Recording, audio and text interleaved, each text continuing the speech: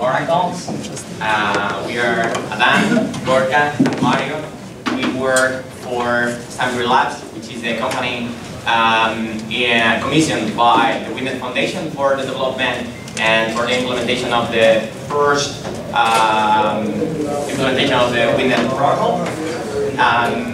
The objectives of this session, which is a sort of mixture between talk and mini workshop, are understanding what decentralized Oracle networks are, what's their use, why we need them, get to know RADON and why we designed it as it is today, learn how Winnet is using RADON. We will show it how it works in real life. You will see the code, and you will get a glimpse into what we are working, what we will be doing next, and what's the future for RADON, for Winnet, and for oracles. So, on decentralized oracles, okay, you know, the oracle problem. Do I need to explain that anymore? Probably every single of the people here already heard a lot about it, but okay, it's bullshit. It's just mambo jumbo. It doesn't mean anything. It's not formalized. It's not a problem that anyone has defined. It's just marketing. So what we're talking about, if you see the Oracle problem here, is that the fact that because smart contracts need to be deterministic, we cannot query external APIs or consume any kind of non-deterministic data from within the smart contracts. So we need some way of resolving that kind of indetermination that arises from having some computation being performed on multiple nodes in a network, or in all the nodes in a network, like is the case for smart contracts in Ethereum.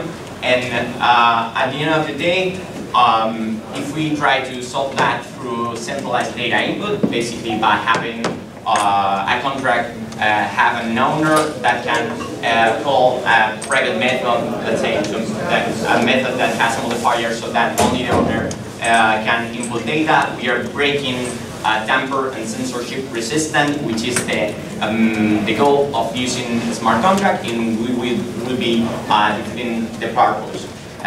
So the question is, how do you build determinism without centralization? That's the problem that we've been trying to solve. So we came with the concept of a decentralized Oracle network, where decentralized means that basically it's tamper or censor resistant. No one can decide which will be the result of the contract. Decentralization is just the way to arrive to that, the best way we know. Oracle here means that there's an entity relaying information to the contracts, and most importantly, a determiner, basically an entity that abstracts away the uncertainty that comes from making a HTTP query, where you can have many different errors, network errors, many different situations. If you query multiple APIs for the same data, how do you solve the fact that they could be different, and so on? That's the idea of the Oracle. And the network here basically means that there's some pool of nodes that are randomly selected for making this work of retrieving, aggregating, and delivering data into smart contracts. Okay, so decentralized networks should be about splitting power, so as to mitigate trust in any single node, any particular person, so as to not have any single point of failure. So when we thought that we needed to find a way to have a DSL for oracles, why are programming languages that exist today not enough for something like a decentralized oracle? So if we want to build determinism, we require explicitness. So the code needs to be really clear about the intention of the request, of the data request we are performing. We don't want any ambiguity, let's say. Of course, the human languages will not work. We cannot use natural languages for saying, I want to know the price of ETH when compared to USD, or I need in my contract to know about the temperature in Osaka tomorrow, and so on.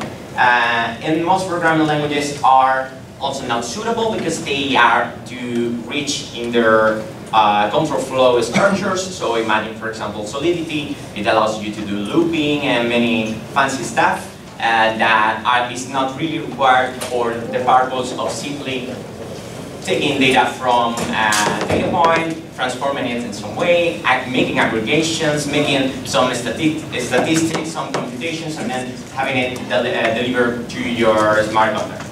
So we need something that is really, really focused on transformation, aggregation, something that could be, you could think of more similar to the MapReduce paradigm.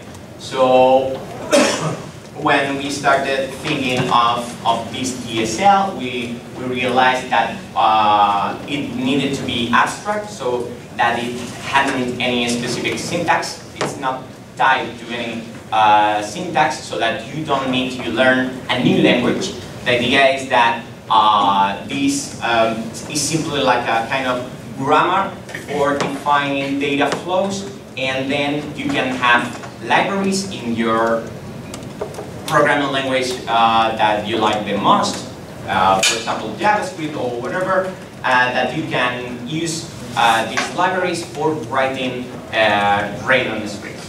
So it's totally data flow oriented. It means that it's like a pipeline. It's point free, so it's a sequence of operators that operate on the result of the previous one, and it needs to be really, really focused on what we are doing, which is querying information, transforming it, and having it delivered. This is probably the most important part, which is that it needs to be statically analyzable, so that we can predict the computing resources that it will be using, so as to set some kind of price model similar to gas or something like that, and to also to detect any kind of wrong incentives that we will see later, or security issues that could arise from malformed queries.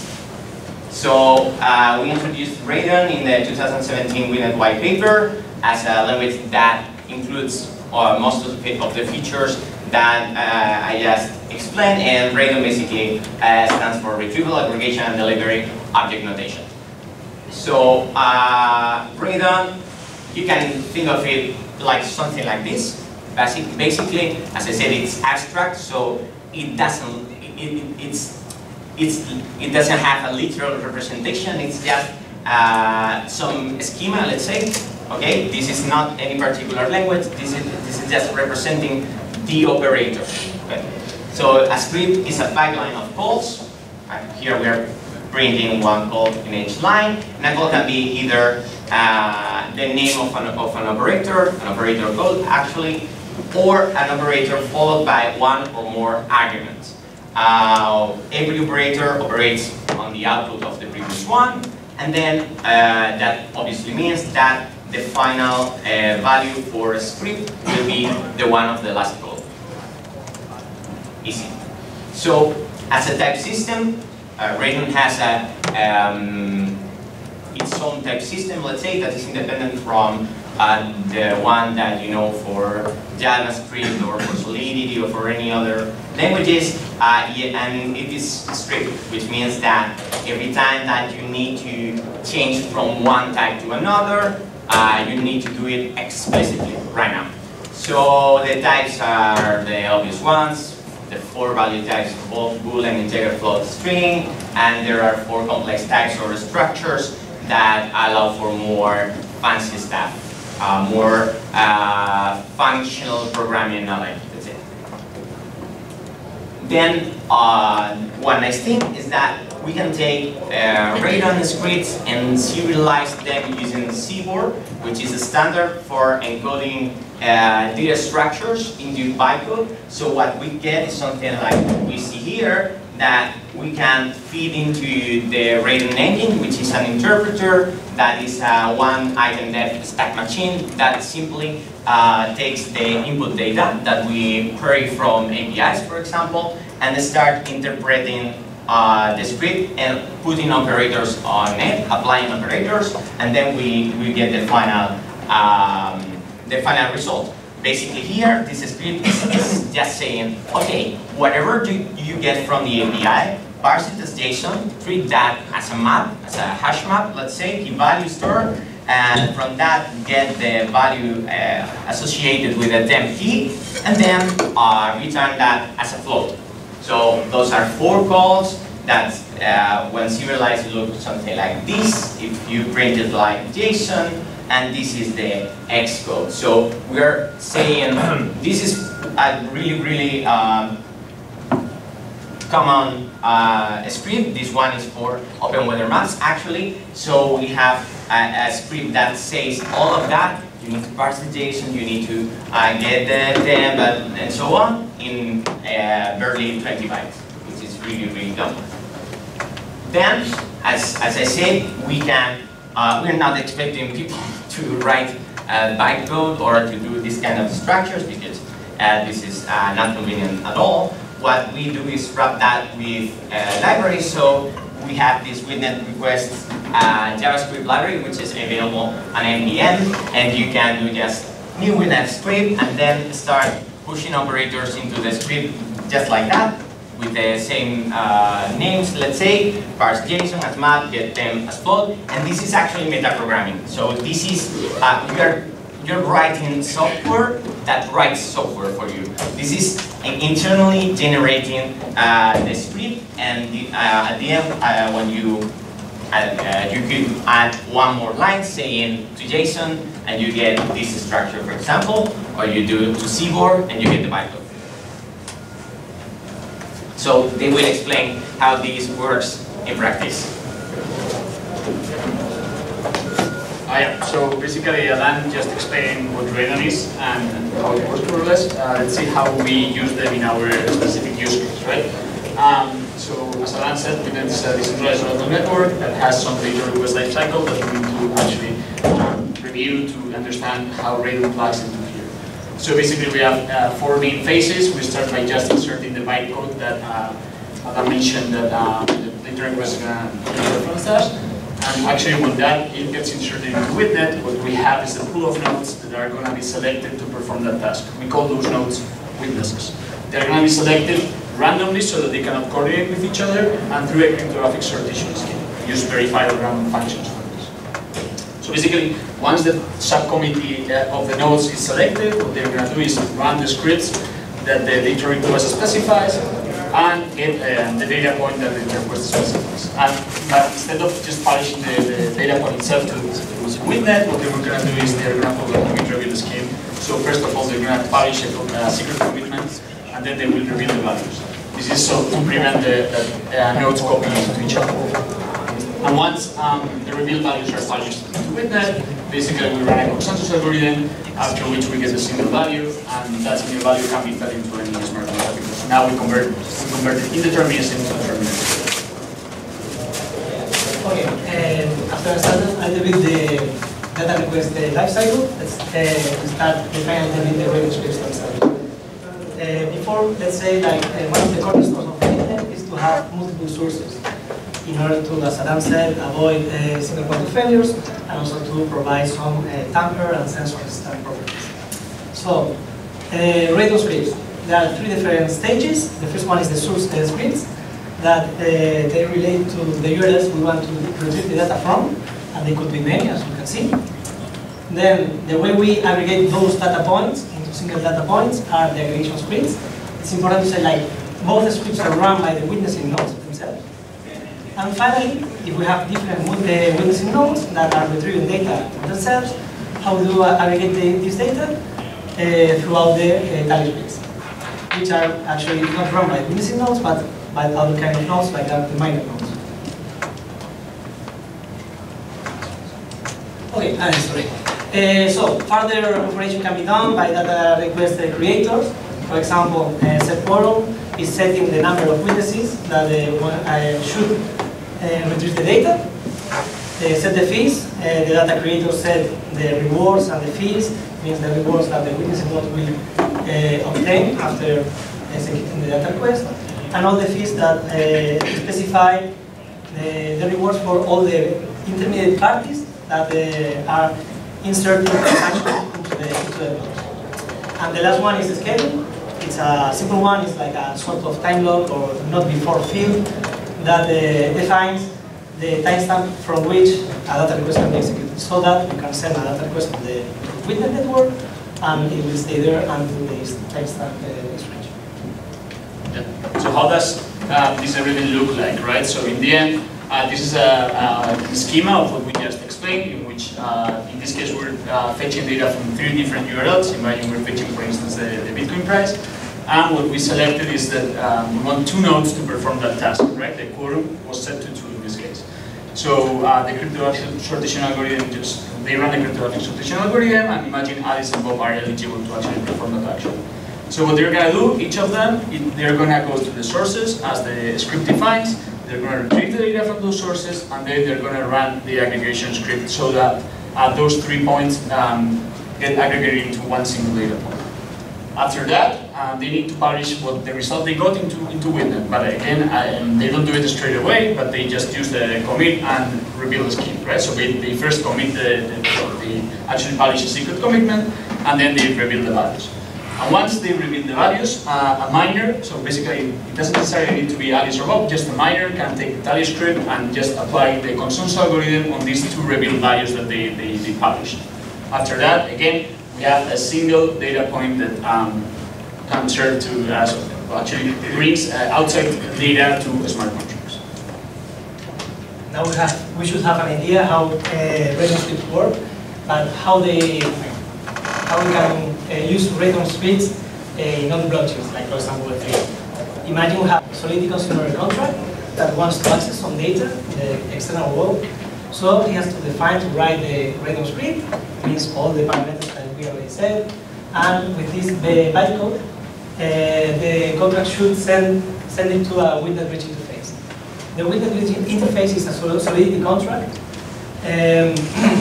that acts as a sort of bulletin board. It means contracts can post a data request there, and then they will be forwarded to another bridge. Okay? So it's also important to understand, like, the Solidity consumer contract doesn't need to know not much about Witnet, just about the posting data request, setting the parameters, and that's it. So once the data request is posted into the WBI, there will be a pool of bridge nodes that they act as information relayers. It means they have connection to the Witnet network and also to the blockchain like Ethereum, and they will listen to this contract and they will realize there is a new data request. Okay, they took it and they will claim this data request and they will forward it to the Witnet decentralized contract. Obviously, they will get some incentives for doing that task, and then the data request will be in the Witnet. Here's where magic happens, when we explained already, and the data will be retrieved, aggregated, and so on, and there will be a result in time. So once the result is included in a block in the Witnet, again, the pool of bridge nodes will listen to Witnet and say, okay, we have a result from this data request ID. They will take it, and they will post the result to the Witnet bridge interface. The component that you mentioned is the Witnet block relay, which is also a smart contract, and it's used by the WBI and the bridge nodes in order to validate transactions that occur in the Witnet and show it and prove it in Ethereum. And they are using, as in any other bridges, block relays, SPD. And this is also a cornerstone of our architecture because it provides templates and resistant properties. So yeah, once we have, so basically we have made a review of our architecture so far, right? So let's start writing scripts, right? How they will look like, right? So how do we write, for instance, the source scripts, right? Those scripts that we need to actually fetch data from sources, right? Well, first of all, as we said, it is important that we have more than one source. It's important that we don't only decentralize the way we fetch data, but also the source of the sources, right? So that's why we're going to have one script per source that we want to fetch. And it's important that we choose our sources correctly, right, or wisely. Because if we feed garbage into Witnet will get a garbage result, right? So it is important that we choose reliable sources. So yeah, we start with basically the way source scripts start is with a string, and then as Alan said, we're going to see how we can parse it into a hash map and then get one of the keys. The important thing is that the output is going to be an array in which all the elements of the array will have the same type. This is important, otherwise we have to operate with that. And yeah, this array will actually reference each one of the sources that we want to correct. Yeah, so this is kind of an example of what we just explained. So in this case, we're reporting two sources to fetch the Bitcoin price. So yeah, we start again, as we said, with a string here that we're going to parse the situation and we're going to treat it as a hash map. And in the uppercase, you're going to get the last key, or the value that has the last string as key. And then here, the rate float. But notice that both of them have a float in the end. So basically, that means that both of them, no matter how they're referenced in the JSON, so both of them we want a float in the end of the scripts. Okay. Now the next step is the RADON aggregation script. Now we have one aggregation script for each data request. As they are also run by the principal nodes, as we already mentioned, it's important to understand that the input is the output of the previous script, which is the source. It means an array where all the items are the same type, and it ends up with a single data point. Also really important, we mentioned, output will be committed and revealed into blocks. And here we have a simple example. In this example, first we'll do a filter using the division standard and then a reduction with a mean. Imagine we have an input of an array of 4 elements, then the mean would be 17, but if we want to filter out the outliers, let's say that with those that deviate more than 1.5, that's the standard deviation, it means we will take out the 4th element, and then the mean will change into a more smoothly average, let's say, by almost 1 unit. This is normally used in order to, as I said, filter out outliers and increase the quality of data requests.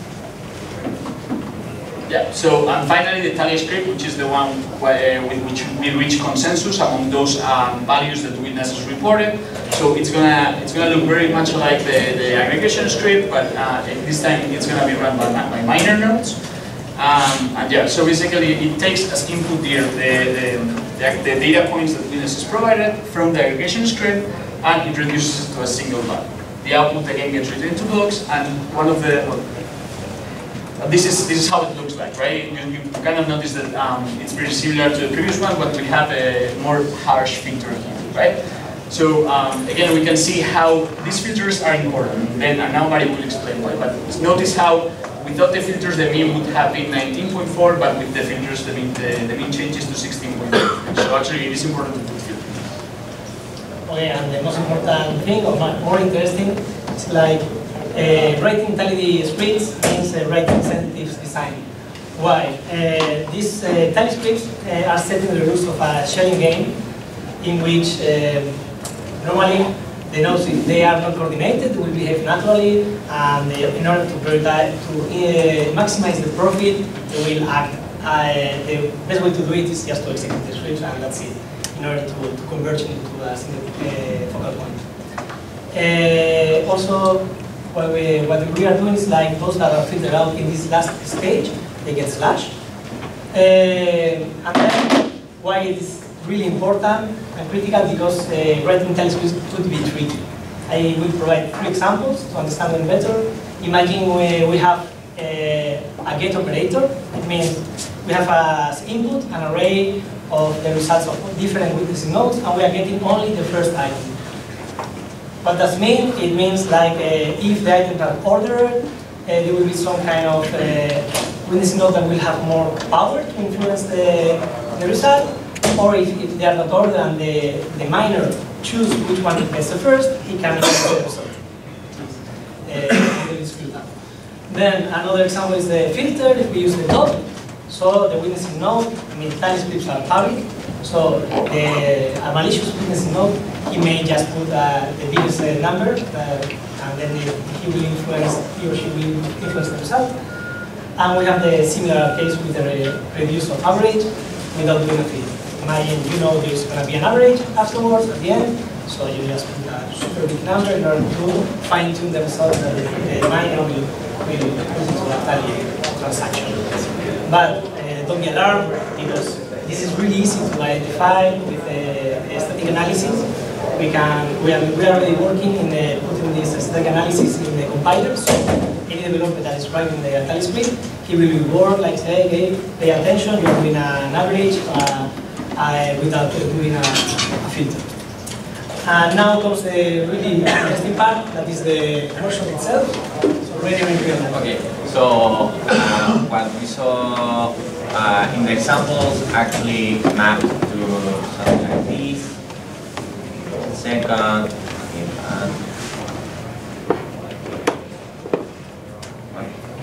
so I need to see both screens. So basically, this is using the truffle box. We published a truffle box so that you can create WinNet powered projects in just a few seconds. So you will start just by doing, truffle and box WinNet truffle box, something like this. I will not do it right now because it takes a minute or so, and we're not that good in time. So basically, this is a WinNet request, which is a small JavaScript file where I imported the WinNet request library. I created one source for Bitstamp, another for Coindesk, and then I bought the aggregator, the tally, and then I put everything together. Yeah, like this new WinNet request. Add source Bitstamp, add source Coindesk. I set aggregator, I set the tally, and then I decide the order I want this data request to be performed by 4 different witnesses, by 4 different nodes in the network, plus 2 for backup. That's better explaining the documentation, long story. Then you can set the fees for all the different stages for creating incentives for the miners, including those transactions into blocks, and you can set the schedule. In this case, there's a 0, which means that the request can be immediately performed, and it doesn't need to be done in the future. Although for many use cases, it's much more convenient to have it scheduled for the future, or we can delay the publication of the request and just set it with 0 and don't send it from Ethereum to WinNet until we know it can be done. Okay. So that's usually the request for making that work. I will give them a second. Here, okay. So we just do return compile. Okay. So when you do compile, this is actually just doing node. This is big. The name Bitcoin-Press. This is just doing node Bitcoin-Press.js. It's running the JavaScript, and when the JavaScript is run, it's producing the RADON. Okay. So when it reads the JavaScript and turn that into RADON, it's doing some static analysis, and it can tell that the sources are giving flows, the aggregator is giving flow, the tally is giving flow. That we can change, and we can see here which is our type chain, so that we make sure that we are doing things right, and that the final type will be one type that we can consume from Solidity. So what this did is taking that, compiling into into RADON bytecode and putting that inside our contracts folder as this. So this is a Solidity contract that has the RADON bytes inside. So if we instantiate this in our Solidity contract, we have the bytes and we can send that into the WBI, into the WinNet bridge interface for it to be resolved by WinNet. So to use it, we simply, for example, this is a very, very simple use case, which is a price feed using WinNet. So what we need to do is importing the using WinNet library and saying contract price feed is using WinNet. Then that by inheritance, we are getting a lot of methods that we can use to control the data request lifecycle, sending requests, having the results read, and so on. So here we are instantiating the request, new Bitcoin price request, magic, and then what we do is sending the request like this. WinNet post request, we pass the request and the fee that we want to set for as a reward for the bridge nodes to relay the request into WinNet. And then when the result is ready, which is guarded by this modifier, we can read the result. Okay, we read the result, we get a structure called result, and this is an algebraic data type that allows us. This will resemble of Rust or something like that. If we do is okay, we can know that we got an actual result, there was no failure, or if something failed because the APIs failed or anything like that, we can go into a fallback case so as to recover from that situation. I used to think of this as an option for if I cannot resolve this contract in a completely trustless manner, using WinNet in an automated way, with no latency at all. I can make this price feed have a really, really low latency that will work. Great. If something fails, I can go into some something like RADON or something like that for recovering in that case. Something that has human intervention. But I want it to be 99% of the time running automatically without human intervention. Yeah, because that's the point here. So these, in addition to producing the contract that contains the byte like this, something else which is quite magical, which is producing default constructor arguments and migrations. So this detected that inside my project I have using WinNet contract, so it created here in the migrations folder that you will be familiar with from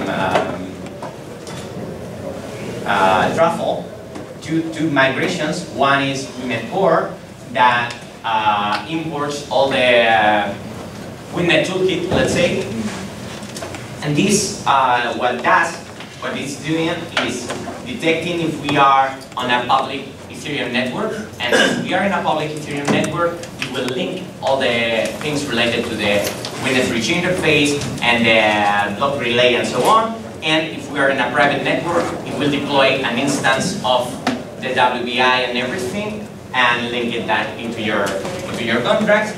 And the most beautiful part is that it wrote also the migrations for my contract and inserted the default argument. So it detects, it can read the signature of the constructor of your contracts and put default values so that you only need to manually set anything that has not the default value, let's say. But for example, it detected that the contract is expecting the address of the WinNet bridge interface, so it passed the address right there. Because okay, the WinNet bridge interface that is live right now, it's just some reference implementation that we made, but we expect other developers to create other implementations that may work in a different way, but it's just an interface, so it's a standard interface as long as you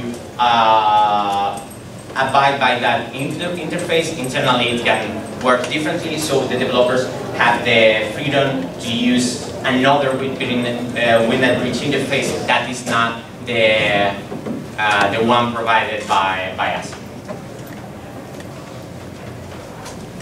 So, going back to slides.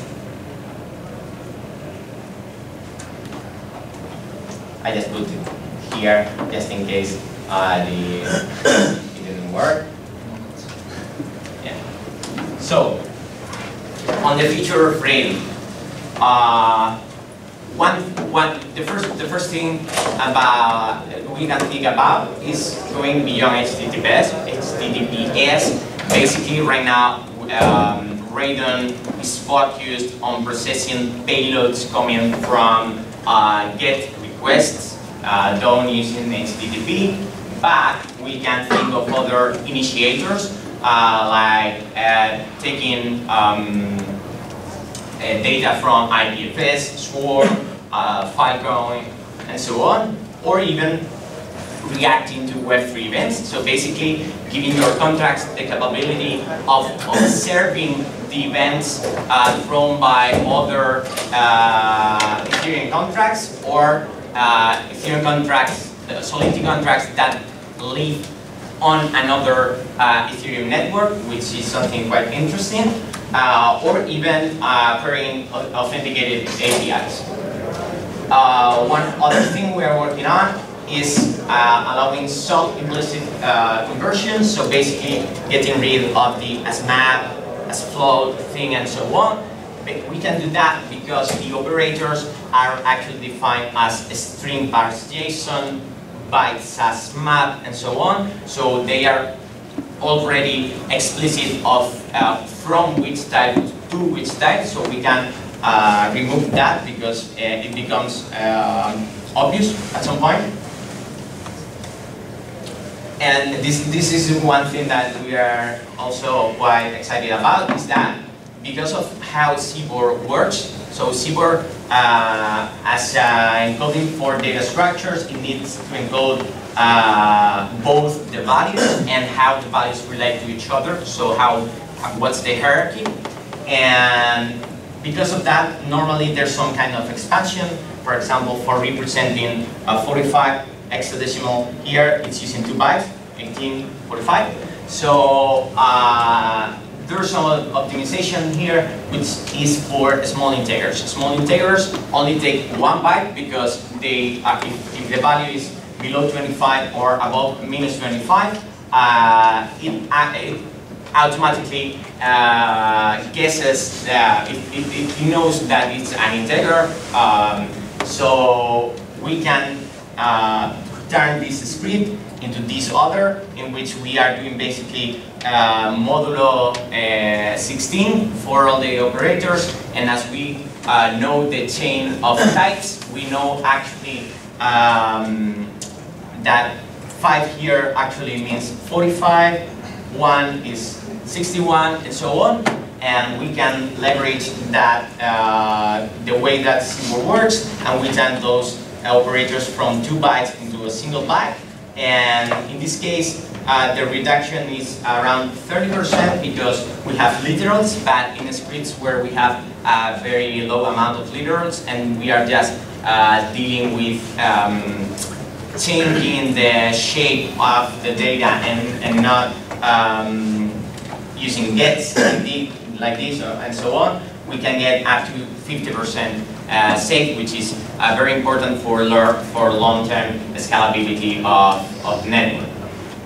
Also, you can feel that we think of RADON as something that goes beyond WinNet, beyond Oracle networks actually, because it's at the end of the day, it's a versatile DSL for performing data flows, for defining data flows and performing operations on the way. So it could be used not only for WinNet, but for other oracles, for writing scrappers, for taking data from anywhere, for making extract, transform, and load tools, which are quite common in the banking industry, for example. And so the work we will be doing with RADON in the medium term is making a generalization and detaching it from, decoupling it from WinNet, so that we can have a higher order RADON in which developers can define their own stages, define their own operators, and so on,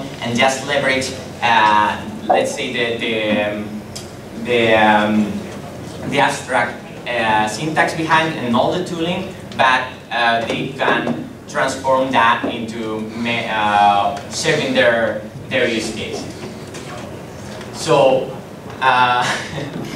when will we be able to use WinNet from Ethereum mainnet? Okay, we are almost there. Okay, so WinNet itself has its own blockchain. You know, it's like a side chain to Ethereum. It's side chained by the schema we saw before with the block relay and so on. So right now the WinNet testnet is connected to two different Ethereum testnets, Ringkey and Berlin, and it's ready to play with. All the tooling is right there.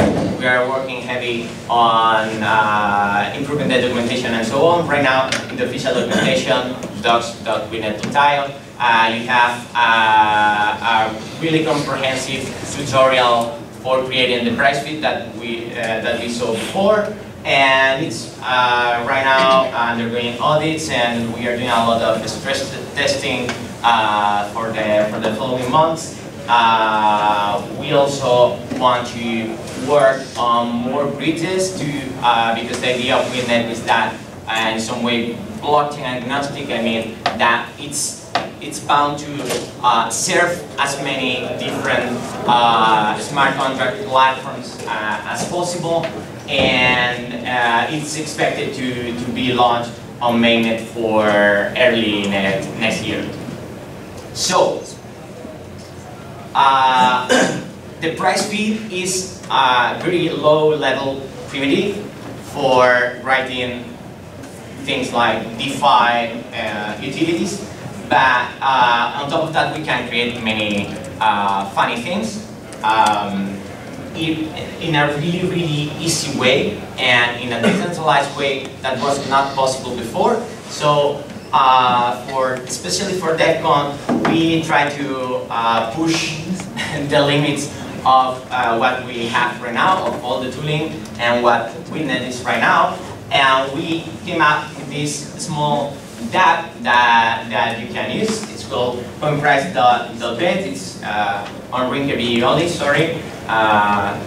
Hopefully in a few months we can migrate that into mainnet. And basically it's a prediction market for daily coin prices. Let's see.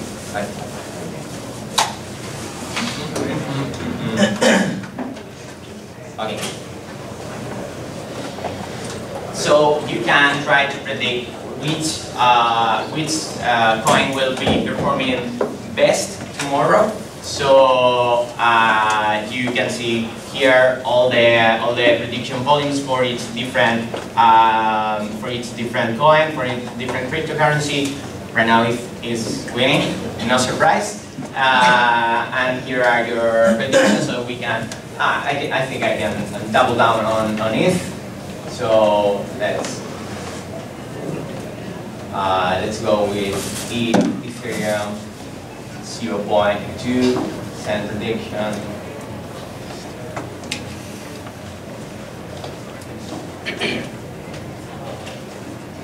So this is for tomorrow's market. So today I can predict what will happen tomorrow, and as soon as tomorrow finishes, I can withdraw my price if I'm one of the winners. You can see your potential win for each option, and then, for example, we can see here yesterday's market. The predictions for yesterday are closed. Okay, these were open yesterday, but this is the market for today. Actually, this is tracking what is happening today. So tonight this will be closed, and what will happen is that the contract behind this will send the data request to Winnet. Winnet will attest what's the actual result, consuming from 3 different price APIs. It will aggregate everything and push the result into the smart contract behind the DApp, and it will allow the ones that voted for the most performing crypto to take a share of the price. Okay, so make sure to check every day so that you can see how the markets evolve and which are the winners, and hopefully get some ring the ether. Okay. So the witness node's only you guys right now behind this? No, okay, actually it's totally live and open for anyone to run a testnet node. It's crazy simple. I can install one right now, like Docker, run it, Winnet, Rust.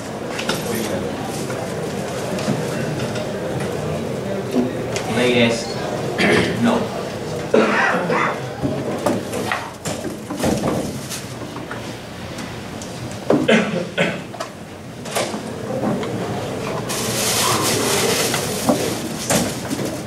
It needs to download the binary. We are on Tether.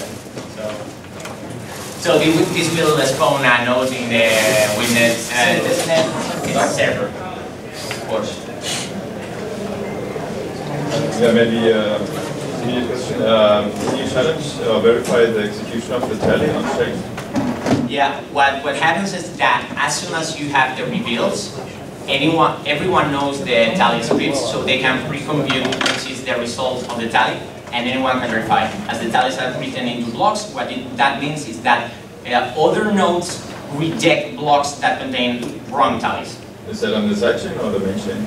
That's done on the sidechain. Then the result is brought back to Ethereum, for example, and that's verified.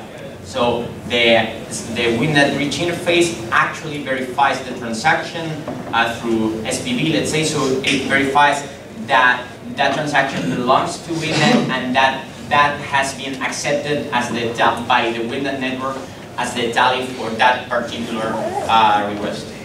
Thanks. So this is now syncing, blockchains. Some other question right now.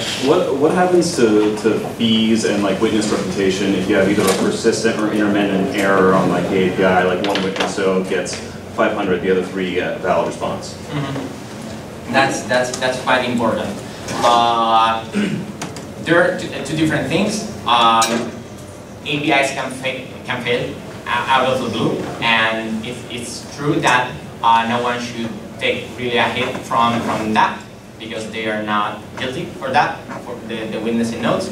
So what happens is that the slashing right now is on reputation. So there's actually some reputation system behind this, which simply it's a score of how often every single node was part of the majority, let's say, how often they were not filtered out by tally functions, by tally scripts, RADON tally scripts. So it's important to design the tallies very, very well, so as not to do that kind of stuff. But then it's true, some attacker could come with some crazy request that queries really, really shitty APIs so as to damage the system. But actually the way that the reputation system works kind of prevents that, because reputation is really volatile and changes hands really, really fast. And if you try to plan such a thing, the point is that you cannot decide who to punish, actually, because the witnesses are randomly selected. So, okay, I will cause some nodes to be punished and some others to be rewarded, but I don't know who they are. So this, what it's doing actually is just accelerating the way that the system redistributes reputation between many different nodes. Because at the end of the day, the reputation also has some demo range, which means that just because you have reputation, you lose it. So basically, it decays over time, it expires, so you cannot hold your reputation for forever, and it's always changing hands. So if you do that, you are just accelerating that process. So it's good for the system, actually.